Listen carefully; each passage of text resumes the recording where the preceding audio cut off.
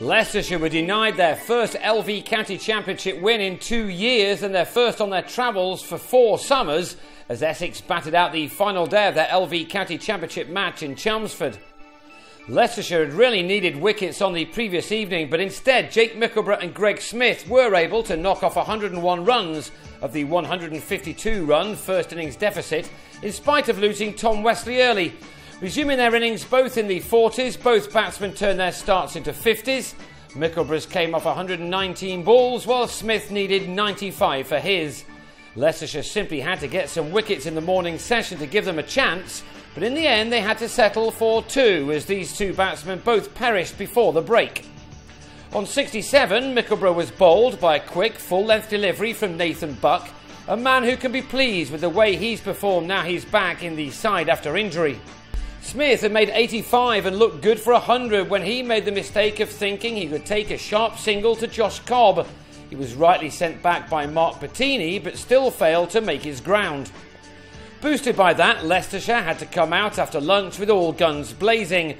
Anthony Ireland found some bounce to surprise Bettini, who could only use the shoulder of his bat to deflect the ball to Jiganake.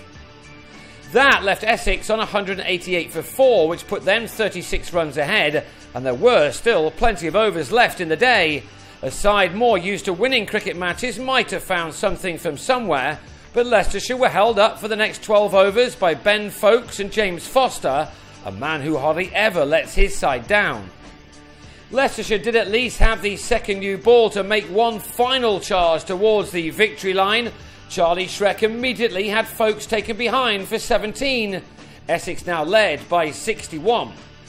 But the next 21 overs were easily seen out by the fantastic Foster and Kishan Villani, the 19-year-old batting with a lot of maturity to frustrate Leicestershire. Both batsmen kept up their concentration and battled hard for the draw, and by the time we got towards the last hour, they'd taken their side 119 runs ahead with 5 wickets still left standing. That was enough for Leicestershire, and the game was drawn, with Essex ending on 271 for 5, Foster adding 41 more runs to his season's tally, and Villani surviving for 80 minutes for his 21.